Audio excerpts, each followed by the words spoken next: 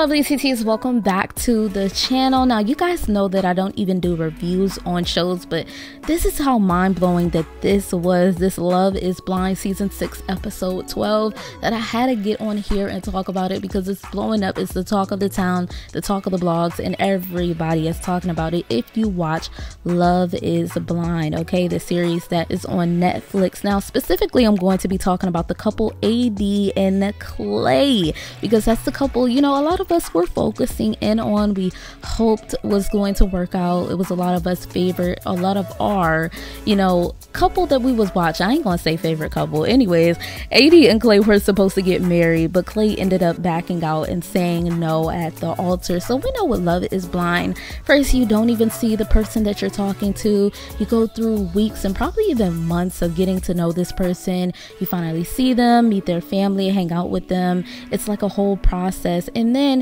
you're supposed to get married to this person. Now after AD and Clay took all this time to get to know each other, hang around each other, meet each other's families, that's when, you know, Clay decides to back out of it. He says no. AD, she was all in, she said I do at the altar, but for Clay it was a no-go. Now for a lot of us, a lot of people felt like this was so random and it blindsided AD.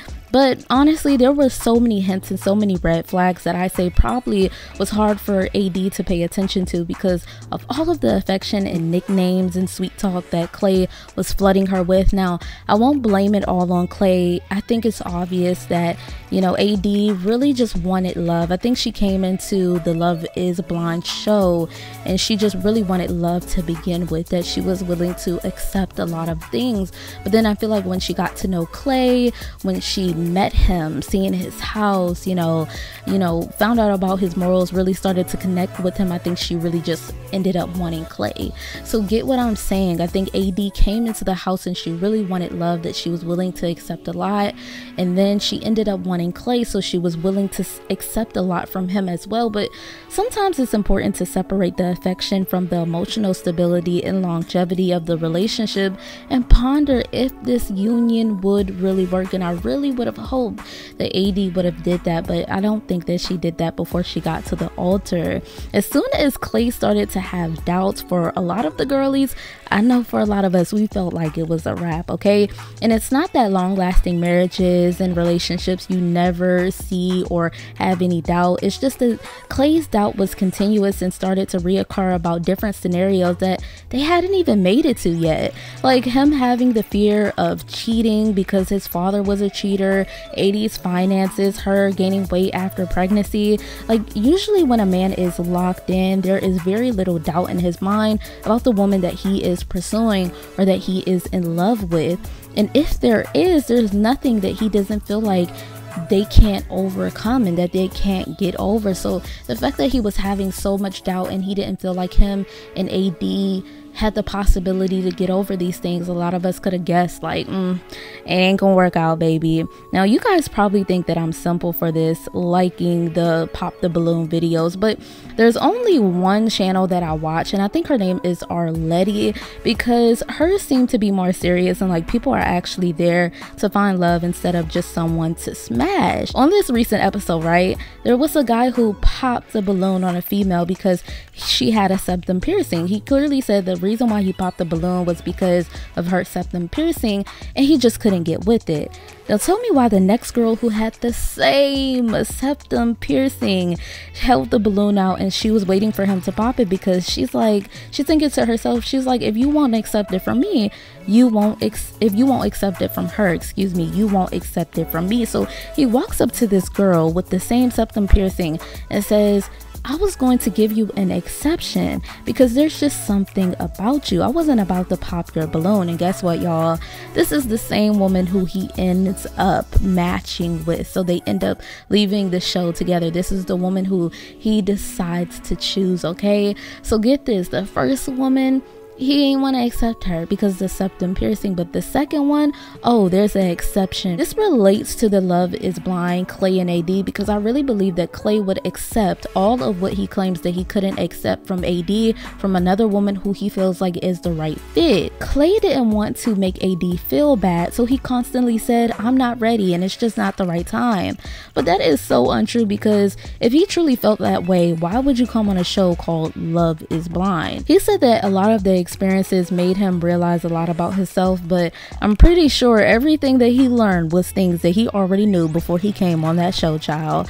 I'm really glad that I heard AD say at the end that she was no longer dating him and that she wasn't going to try to work anything out with him, because I do believe that both of them just need to move on. I was kind of upset that Clay was trying to convince her at the end that he was going to do the work on himself and that he was going to go to therapy, because just because he's saying that doesn't mean that he was going for the relationship to work out between him and AD. He could just be going to therapy for himself. It's just like, okay, stop trying to, you know, manipulate her at this point. Just leave it be. Let her be. I know you feel bad for her. You don't want to seem like the bad guy because she's crying. But hey, you're just being 100% real.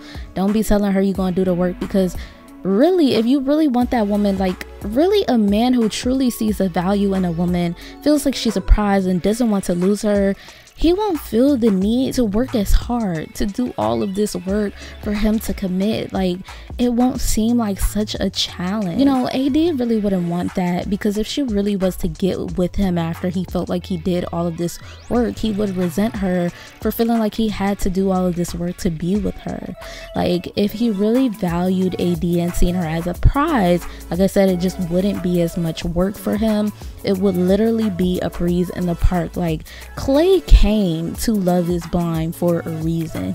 He didn't come unsure. He knew that he wanted to be married. He just didn't end up finding the person that he wanted to be married to. I've been seeing a lot of people's reviews. I've been seeing a lot of people's TikToks. I've been seeing a lot of people comment on this, and people are confused. People are really upset at Clay, because they're like, why would you get her all the way to the altar to say no? Why didn't you say that before? He did hint around a lot of things, and it just seems like AD wasn't taking it in. And sometimes, ladies, when you're so accepting of a man's BS, he will just continue to drag you through more stuff, because he sees that you're willing to accept what he's already put you through. So he's like, oh, well, I can do anything. Like, and you know, at this point, with Clay saying that he's going to do the work, if AD was to stay around, all it's going to be is him dating other women to see if he can find the one. If things don't work out with him and another woman, or if he doesn't feel like he finds somebody better or is equal as AD, then he would just go back to her. But still, he would never respect her because she waited around for him. I just don't think it's a good idea. Like I said, I think AD, you know, should leave. She should know her worth. Now, one thing I did see was people felt like Clay just wasn't attracted to AD, and I completely feel like that is untrue. AD is completely beautiful, and I can't speak for Clay. I can only speak for what I see with my own eyes. She's beautiful. Like, do you see her skin? Do you see this woman's beautiful skin? Like, beautiful, nice shape, smart woman. You know, I don't think that there's anything wrong with AD now. You know what I'm saying?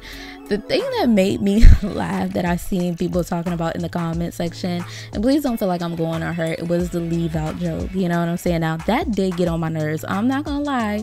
You know, but other than that, as you guys can see on the screen right here, she did fix that after the show. So maybe she just couldn't get her hairstylist in, or couldn't get an appointment in with her hairstylist while she was there, which is completely understandable. But you know, AD is beautiful, and I don't think that was so much of a thing. I think that Clay just feels like she wasn't the best that he could get. I think he just wants the best, or someone who he feels like is the best, and he just didn't feel like AD was the best for him. Doesn't mean that she's not the best for someone else, but she just wasn't the best for him.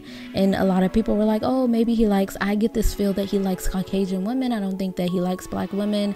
And he said in the pods what his type was: big lips, you know, a curvy body, just something that seems along the lines of a black woman. And I also decided to do a little research and look at his following. For the ladies who know, for the people who know, a man is always going to be following his type. Most likely, mostly men follow their type. I'm not going to say always. And he's following black women, you know, ain't no Caucasian women on there.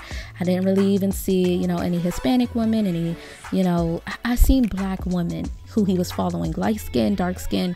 He's following black women. So I do believe that Clay is into black women. Like I said, I just feel like he doesn't feel like AD is the best he can get. But how can he say that to her without hurting her feelings? So of course he had to make every other excuse. But I want to know what you guys think about this in the comment section.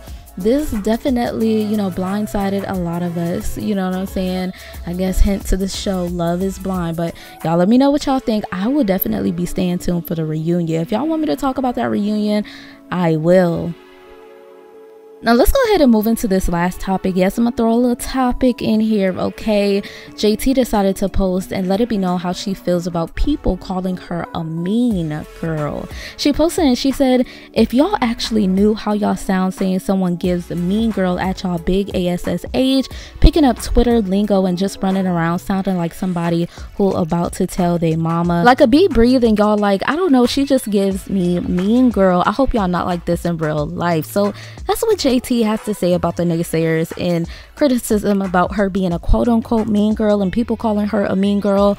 Now, I wouldn't say that JT is necessarily a mean girl unless she is actually really mean to people. I do feel like JT does have a little sass and a little attitude to her, but I feel like it works out for her. A lot of girls who have her same attitude can relate to her. Obviously, her music blows up because a lot of people, a lot of her fans can relate to her. They love her sassiness and her attitude and her songs. So I feel like it works out for JT, and that just goes to show what maybe some people don't like about you, other people will love about you, because they say they have the same personality and the same traits about them. You know, like who you are always works out, and that goes for relationships too. I really hope this video could give somebody some good advice. Okay, just be yourself. Someone will either love you for you or relate to who you are for who you are. Okay, once again, my lovely TTs, thank you for watching Room for Tea. Make sure you like, comment, and subscribe, and like I always say, I'll see you guys in my next video. Have a blessed rest of your night.